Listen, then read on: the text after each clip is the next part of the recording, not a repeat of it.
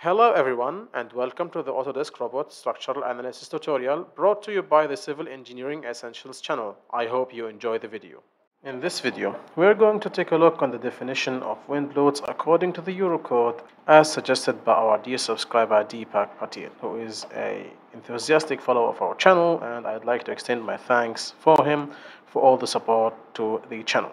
Alright, so before I start, I highly recommend that you watch the video on wind loads that was defined before on the ASCE code, because parts of what I'm going to explain right now is going to be repeated as per the ASCE video. So to do that, I'm going to open the two-dimensional frame design because Robot has actually limitations when assuming wind loads on structures. It is unable to assume a wind load on a 3D structure. It is only able to assume a wind load on a 2D structure and then use the 2D structure to generate a 3D structure from that base structure. Now, this is not how we usually define wind loads. This is once again a weakness, because usually what ends up happening is, for example, in ETABS or SAP or other structural softwares, which I also know and use a lot, what ends up happening is that you define the full structure and then you use, after you define the full structure and check its stability, you use its capabilities to assume wind loads and to apply those wind loads on the structure. So once again, a disclaimer that Robot has a weakness there, and a shout out to the developers to try improve that. This doesn't make Robot a weak software, because it has tons of other functionalities that warrant it to be used even with this little weakness.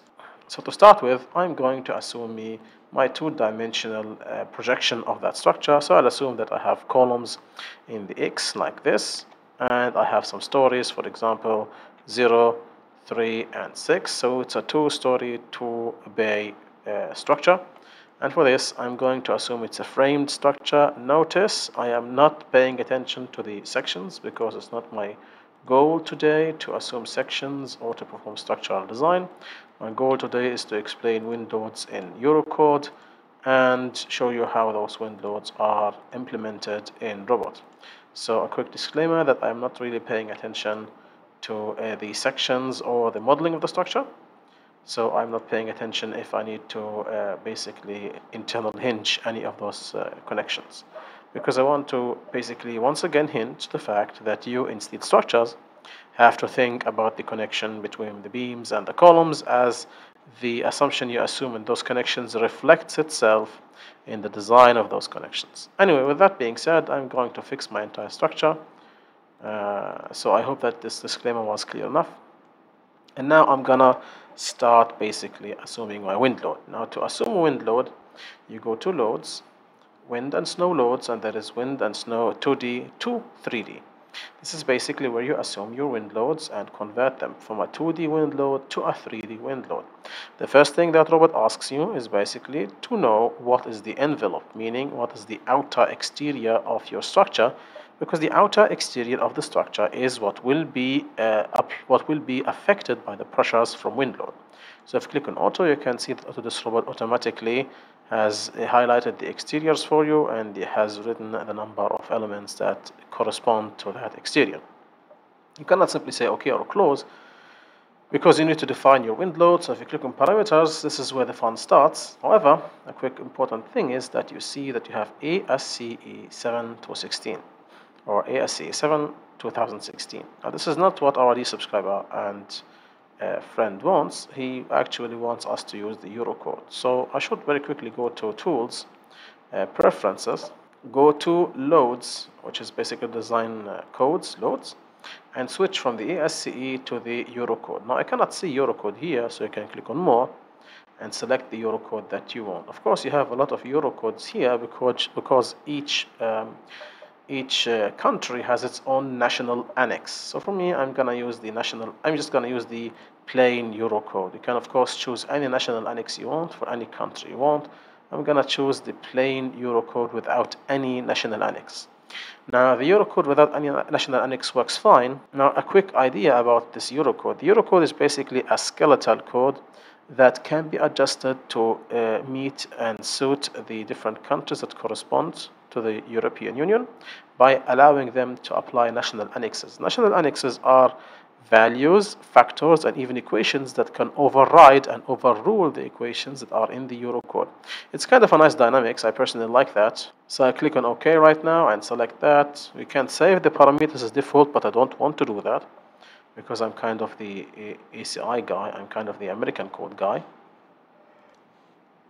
Alright, so now we have our code, but it doesn't reflect here, so of course I have to close it and reopen it again to make sure that it reflects the new code. Yes, it's reflecting now. Auto once again selects the perimeter, and you click on parameters to start defining the Eurocode stuff. Now, to understand this, I have to of course show you what everything is all about. Now, this is going to be a quick theoretical background because this is something you have requested from me to explain.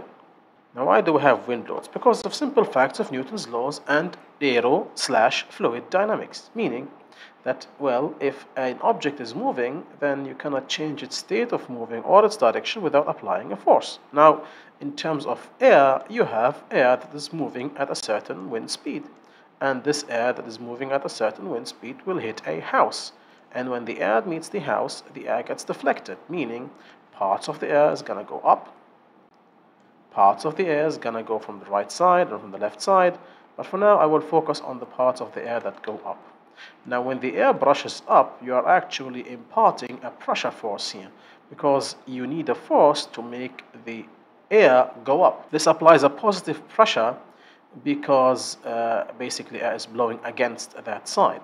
Now in the opposite side you have of course the air going back to the ground, and this creates a suction. And by the way, this is partly why aircrafts can fly, but albeit it's a little bit different.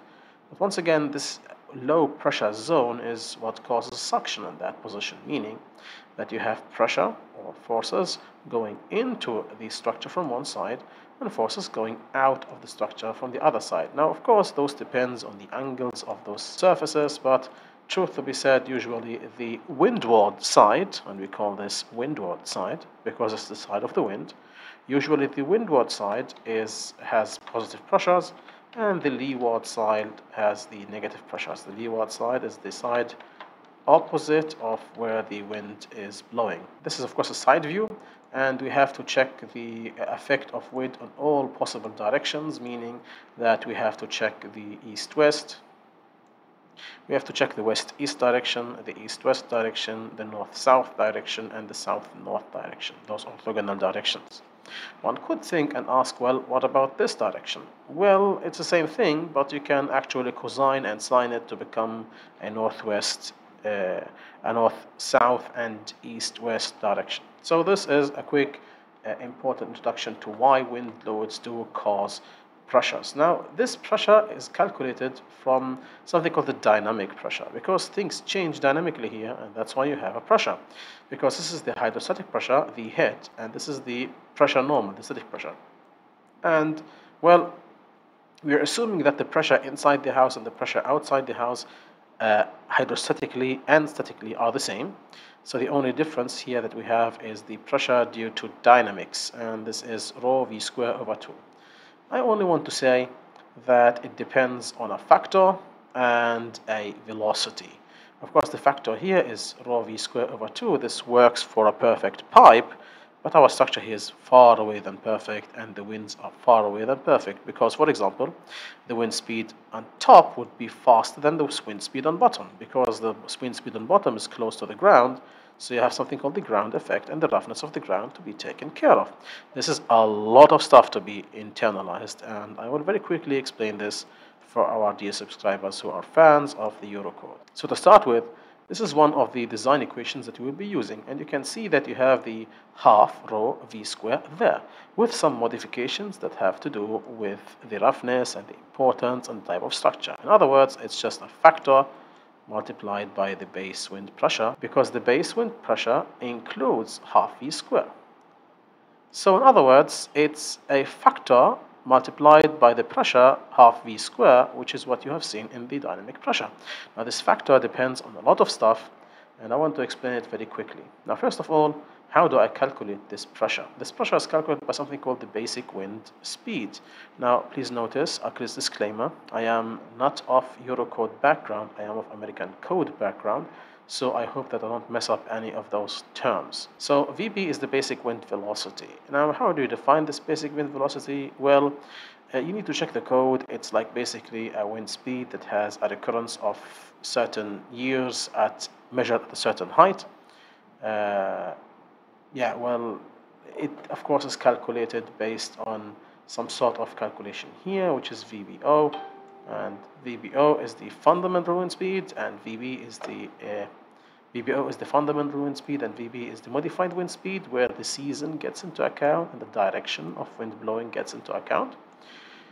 So yeah, furthermore, your VB gets used to calculate something called VM, and VM in this case is the mean wind velocity, because you see here that this equation has nothing to do with the structure or its position or its location.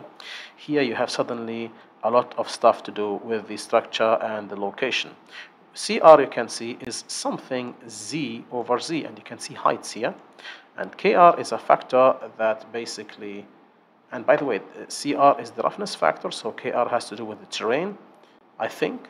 And if I check the code very quickly, KR is something called the terrain factor. Terrain factor means that, well, the wind speed depends on where you are. If you are near the shore, then of course there is little to no effect of the terrain. And if you are in the city, then there is a lot of terrain to be taken into account. And if you are, for example, in a village a little bit far away from the sea, then there is slightly terrain to be taken into account. You know, the hills and valleys that you see. All right, so this is basically stuff from the terrain. Now, of course, those values are taken from the code. There are tables to be taken from the code. For example, KR equals, there we go, Z0 over Z02. And Z0, according to the Euro code here, is 0.05, according to terrain category 2, table 4.1. So what I'm trying to say is this stuff is found in tables, but I want to make sense of it very quickly, just for us to understand. So to understand the Euro code, I'm not going to go through all those equations, but to understand the Euro code asks the question, what is the dynamic pressure that air flowing at a certain speed will cause? And this is based on something called fluid dynamics, rho v squared over 2. Now this is pure fluid dynamics. However, in real life, we have different stuff. We have this stuff, which is some factor, depending on the structure and the position, multiplied by rho v. In this case, it's Vm, which we will use to design our speeds. Now, what's Vm, you ask? Vm is the speed that is modified to account for the structure, terrain, and stuff. Now, how do I get that? From some sort of modification factors and some sort of base speed. This base speed is the base speed depending on the season and the direction, which is measured, VBO, multiplied by some factor for season and some factor for directionality. This is extremely a lot of stuff, but I needed to give you a very quick glimpse here because the robot does account for that. You see, when you go to wind, you see all the stuff I've talked about, like this is the C for season, this is C for direction, and all those other factors that you can use. Now, for now, I leave it for you because you need to have solid background in the Eurocode and Windload. I just try to quickly give you a glimpse on the equations inside the Eurocode. Now, to finalize, once you have the pressure, which is the base pressure, you need to find the pressures on each of those walls, because the base pressure needs to be calculated for each wall alone. There are walls that are under pressure, positive pressure. There are walls that are under suction, as you can see here, and most likely the leeward side is under negative pressure or under suction. For the windward side, this surface is sometimes even under compression, under positive pressure, at least in the ESCE code. Maybe it's different in the Euro code, I don't know. I told you I'm not a very experienced authority in Euro codes, but I kind of like that. This is still similar to the ESCE code. In theory, of course, the factors are totally different. And to finalize, there was a nice, I think there was a nice step-by-step procedure to do that, to calculate the wind load. This is given in the Euro code, table 5.1. It's really good because it gives you the step-by-step procedure that you should follow to be able to calculate the pressure on each and every wall on the structure. So I hope this quick theoretical background helps you in understanding what we should be doing. For me, I will leave those factors as is because you need to know yourself what the factors are. Still, you can see that you have those terrain types, and I've told you that depending on where your terrain is, your different things will happen to your basic wind speed, which to transform it to the mean wind speed. You have, for example, coastal areas, beaches, you have lake areas. Those are terrains that don't have a lot of roughness. They don't have a lot of spikes. It's just a flat terrain. And you can see that the flatness decreases and the roughness increases the more you go. Because here, for example, you are at coastal areas, which is perfectly flat. Here you have lake areas or flat areas, which are like flat as far as the eye can see. Here you have some cultivation areas, meaning this is where you have plants and where you have farms. Now, farms do have some sheds and they have some roughness. Here you start with talking about industrial areas. Now, industrial areas still have huge structures that have smooth surfaces. Suburban areas are, well, as the name suggests, not urban areas. And here you have towns, basically, urban areas, where you have 15% of structures with a height more than 15 meters. 15 meters is almost a 5-story, 6-story structure. So yeah, I think you would be using those two a lot because, I mean, you're designing usually in urban cities. The coastal areas are more dangerous. There is no roughness that helps reduce the wind speed. I will not be calculating snow, so I only want to calculate wind. Of course, you can check out the snow and understand how snow is calculated in the Eurocode. Now, one final thing that remains before generating the 3D structure is to go back here and just quickly check that if you want wind and snow. I don't want snow. I want my total depth to be 20 meters with 5 bays. This is the definition of the structure that will be generated. So going back to my parameters, I check all my parameters. If those are the things I want, I can start generating. And if you right now click on generate 3D, so it's calculating, and the end result is basically this structure. And you can see that the structure we have is this one. Of course, once again, this is one of the limitations of Robot. You need to connect the structures together, so I'll just very quickly do that and video edit this. So give me a second. Yeah, so basically after video editing this, you can see that you have the pressure applied on the structure, and you can continue modeling your structure as you want and designing it as you want. Once again, this pressure has been applied on all the frames, and I want to quickly mention that this is basically the weakness of Robot because it applies pressures on 2D frames, and then I just hide that. It applies pressures on 2D frames, and then basically it copies the frames like 1, 2, 3, 4, 5 times depending on what you input, and then you can continue modeling. Now, truth to be said, final thoughts on this. I am really underwhelmed by Robot's abilities to model wind loads because it's some kind of counterintuitive. Usually the normal procedure of modeling stuff is that you erect the full structure and model it, and then you start applying forces, or maybe even apply forces and modeling as you go on. For wind loads, this is totally different because you need to plan ahead how your structure looks like, meaning that you will have to plan basically the projection first, and then you cannot change anything because you will apply and generate the wind loads, which are generated based on the projection that you have prepared, and then it gets basically copied multiple times, and there is no way you can change your projection, because if you change your projection, the wind loads become invalid, and you have to do the whole process all over again, which is, I don't know, not really the smoothest and best of processes. But this is something I have shared before in the ASCE video. Anyway, still I want to say that Autodesk Robots, even with this weakness, should not be discouraged to be used. It has a plethora of amazing functions that you can use. I mean, you have seen multiple videos of nonlinear analysis and offsets and stuff like that. So it's still, even with this weakness, it still warrants you to use Autodesk Robot as your tool of design and modeling. So yeah, that's all I wanted to talk about. This is once again a very short video. I hope that you have enjoyed this video, and if you have enjoyed this video, please like, share, comment, and subscribe. It helps a lot, especially subscribing, because it increases the reach of my channel. This is the Civil Engineering Essentials channel, and we will catch you in the next video.